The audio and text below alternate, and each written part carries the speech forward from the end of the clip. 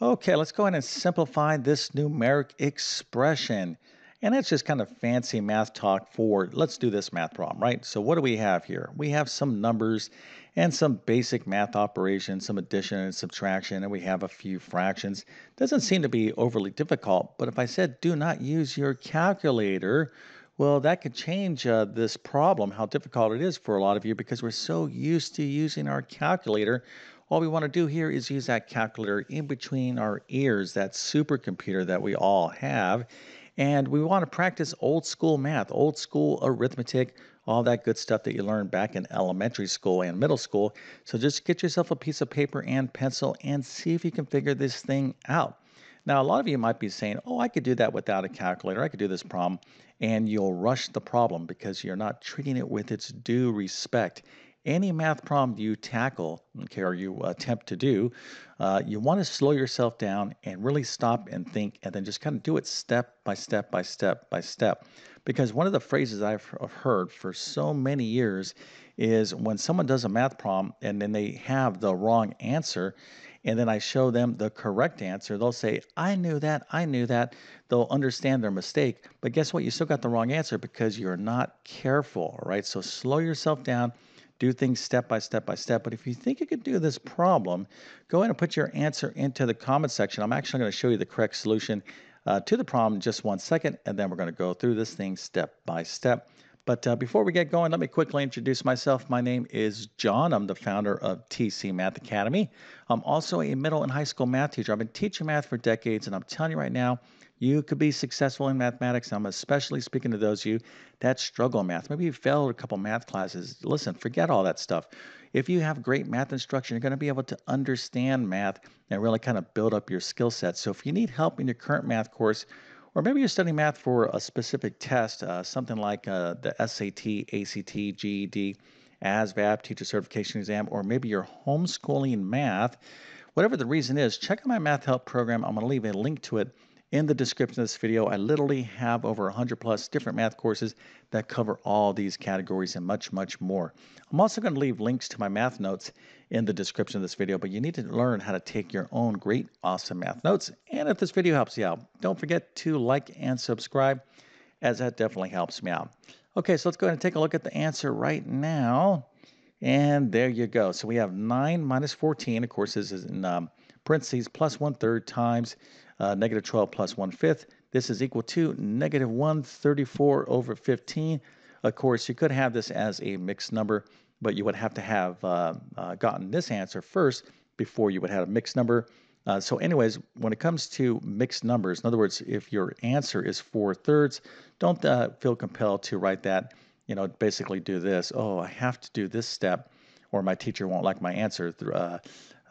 3 goes into 4 and 1, so you go like this, da, da, da, da. You're just basically doing division, right?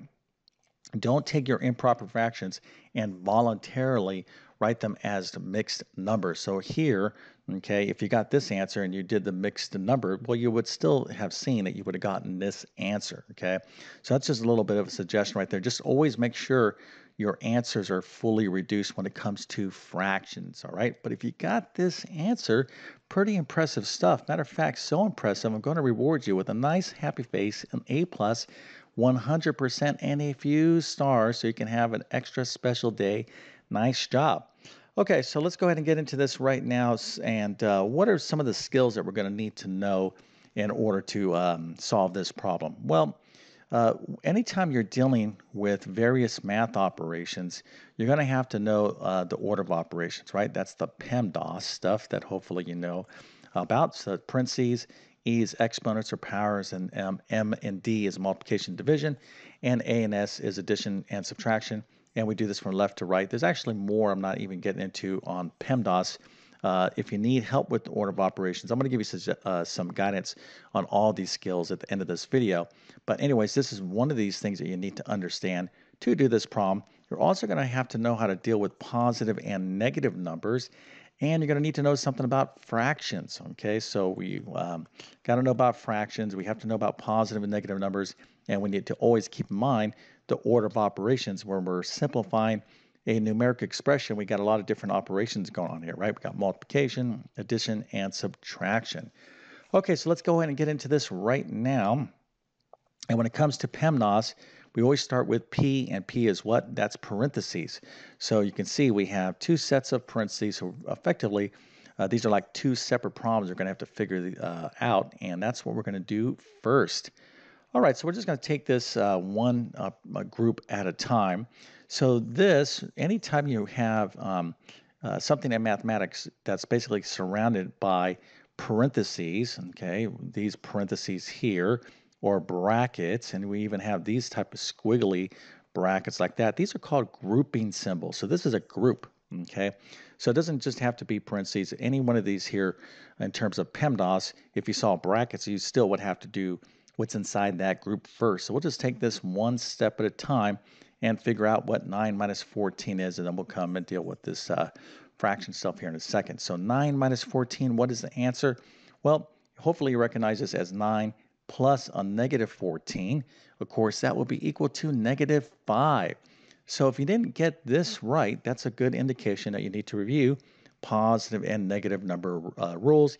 Don't feel so bad because a lot of students out there don't know how to deal with positive and negative numbers as strongly as they think they do, okay? All right, so we have this done. So next, let's go ahead and work on what the solution is to this part of the problem. And these are kind of like problems within problems. So we got to figure out negative 12 plus 1/5, okay? And of course, we're going to have to know something about how to add fractions. So let's go ahead and take a look at how to do this now.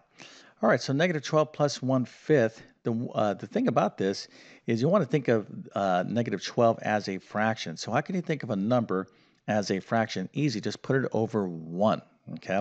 So now I have negative 12 plus 1/5. So now I'm going to be adding fractions, and you can't add or subtract fractions unless the denominators are the same.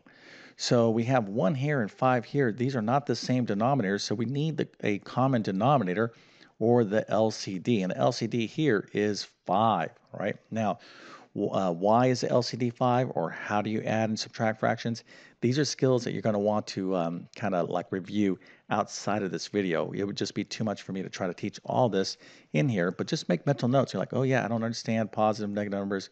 I don't understand the LCD, or whatever it is that you don't understand. That's actually good. If you're like saying, I don't get this, that's like a specific to-do list to go back and review, because once you improve those skills, you're going to be much, much better in mathematics. But in order to get these denominators the same, I have to change this 1 into a 5. So I'm just going to multiply it by 5. So I multiply that denominator by 5. I have to multiply the numerator by 5. So I'm going to get 5 times 1 is, of course, 5. And 5 times negative 12 is negative 60. So now I've just kind of rewrote this fraction as negative 60 plus 1/5. So this is easy now to do because the denominators are the same, 5 and 5. So I simply add the numerators. So negative 60 plus 1 is negative 59. Negative 59, again, if you don't understand that, you need to review the rules for positive and negative numbers. All right, so negative 59 over 5, right? So I don't know if I said it's just negative 59, but negative 59 over 5 is the sum of these two numbers, negative 12 plus 1/5. Okay, so this part of the problem is done. Just working this down step by step. So that gets us to this point. So we have negative 5 plus 1/3. And when we added up those two numbers, negative 12 and what was that, 1/5, we got a negative 59 over 5. All right, so let's go ahead and deal with our next move here. And remember, we are talking now about order of operations. So what do we have? Well, we have addition here, and 1/3, this number outside of this parentheses, what is this operation here? That's multiplication, all right? So that's 1/3 times negative 59 over 5. So we're going to do multiplication before addition. So we're going to figure out what 1/3 times negative 59 over 5 is. So how do you multiply fractions? Easy, right? Well, hopefully you know it's easy. Again, if you don't know, that's something you have to review. You simply multiply the respective numerators and denominators. So 1 times negative 59 is negative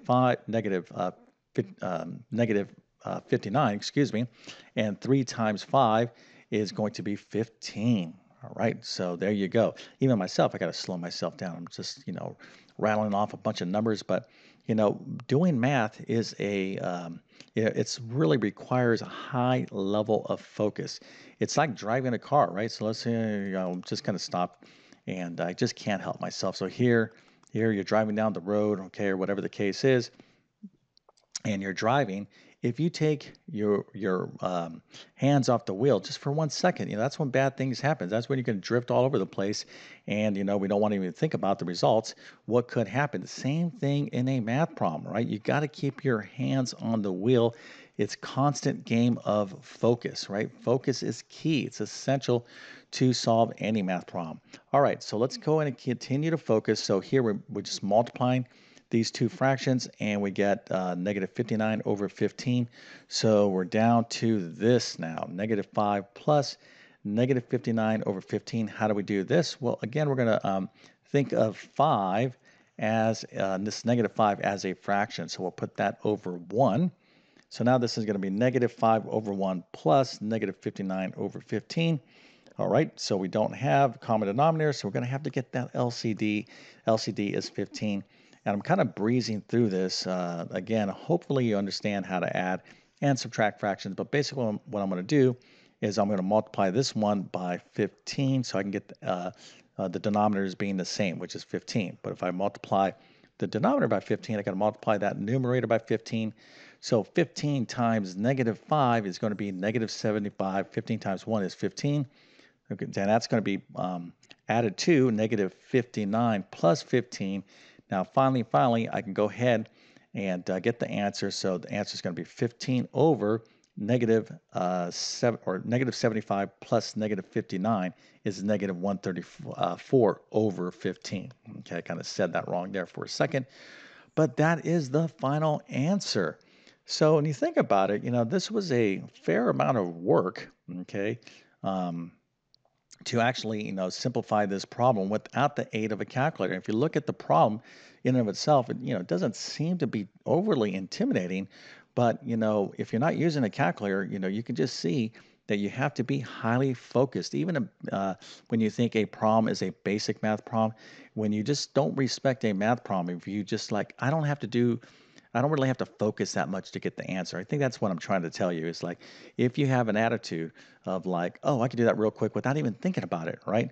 You can't do any math problem without, being focused, because as soon as you stop focusing and just kind of go into automatic phase, you're going to make mistakes. And that's why I like to do these like basic problems like this to kind of like, illustrate that point, right? Because most of you out there probably could do this problem. Hopefully you could do this problem. But if you got this problem wrong and you understood your error, really what you're learning is, oh, I got to focus more and I got to really double check my work. And that is really the essence of doing mathematics. All right, if this video helped you out, don't forget to like and subscribe. And by the way, let me go ahead and give you some additional guidance on those of you that are struggling with these topics, whether it's fractions, positive and negative numbers, etc. I'd probably recommend 1 or 2 courses of mine, my Math Foundations course, which is a nice little mini course, or my Pre-Algebra course. Again, you can find that at my Math Help program.